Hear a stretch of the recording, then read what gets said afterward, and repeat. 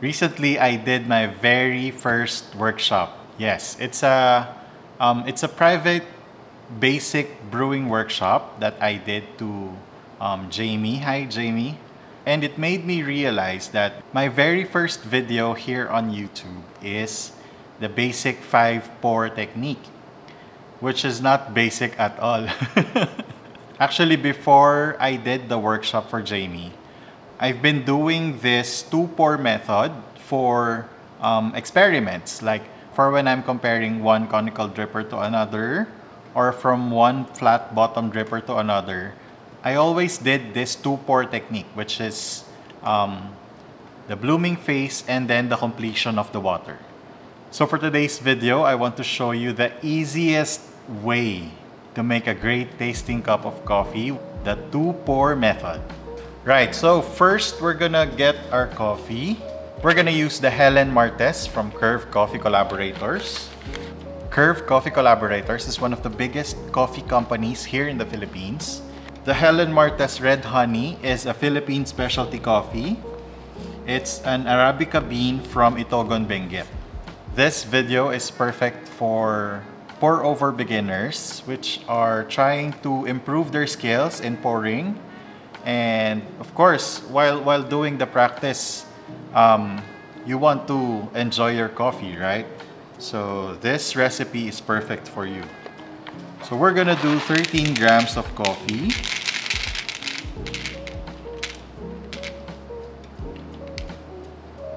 And then we're gonna do 21 clicks on the Comandante.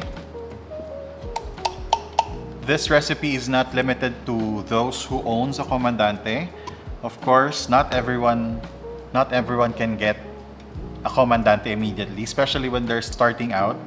If you have a Timemore Chestnut C2, Timemore Chestnut C3, King Grinder K6, Easy Presso Q Air or Easy Presso Q2, I have a conversion chart for all of those grinders that I just mentioned based on the settings of the Comandante, so that it will be easier for you to follow different recipes based on Comandante settings. Right? Okay, now we're gonna prepare the server and the dripper. So for the beginners, if you are wondering why some would wet their paper filters and some don't, the simplest answer would be it will help you stick the paper to the walls of your V60. You do this to avoid bypass, right? When we say bypass, those are the water that did not pass through your coffee. Why is it bad? Why is bypass bad? So if the water bypasses your coffee bed, that is pure liquid water going through your end cup. And of course, your coffee will taste diluted, right? So you simply want to avoid water bypassing your coffee grounds. Okay. Now I'm gonna put the coffee on the dripper. Okay, so for the preparation of your coffee bed, you simply want to level the coffee grounds. Yan. Okay, now we're gonna start. Our first pour would be 30 ml. And then for the second pour, we're gonna do all the way to 200 ml. But we're gonna do the second pour after 45 seconds. The blooming phase is the most important part of this recipe. So you want to make sure that all the coffee is wet. I'm gonna press the timer. The water that we are pouring is 92 degrees Celsius.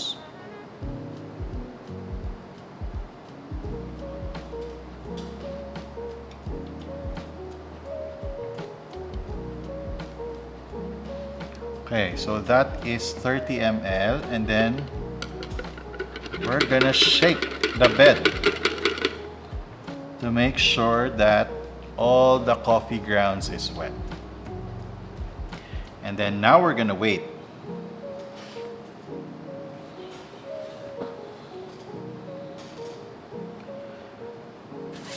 Okay, at 40 seconds, get ready.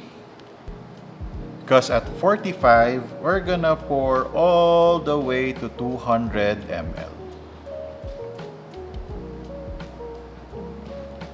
You can do this. You can actually pour slowly, or you can pour fast.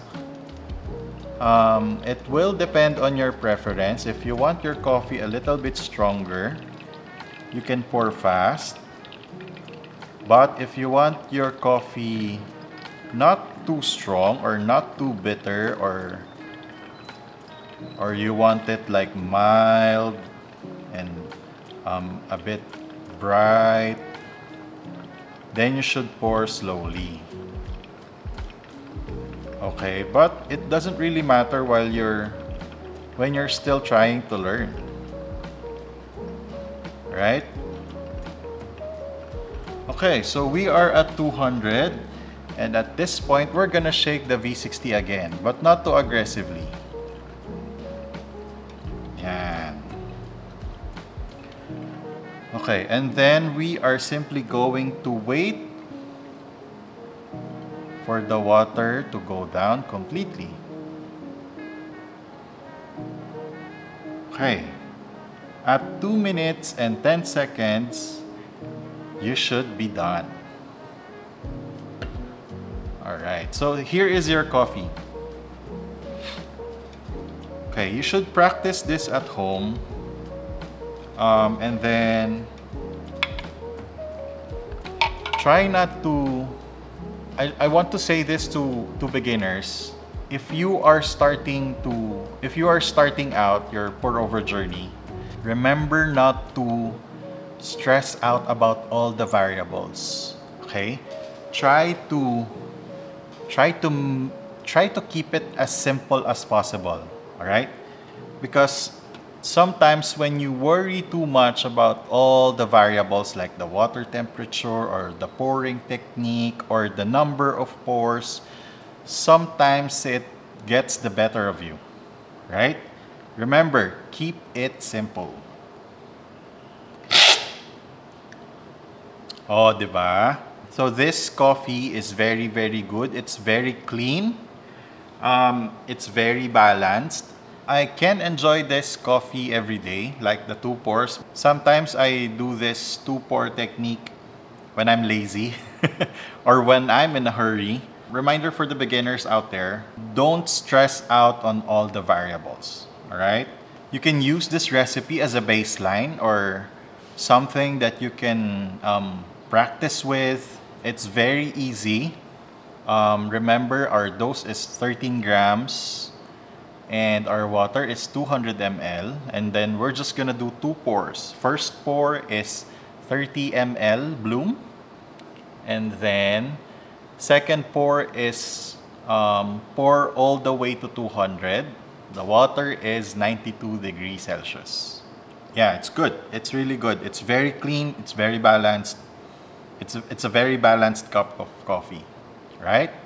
So for now, thank you so much for watching. In the next videos, I'm gonna show you more about coffee. Bye!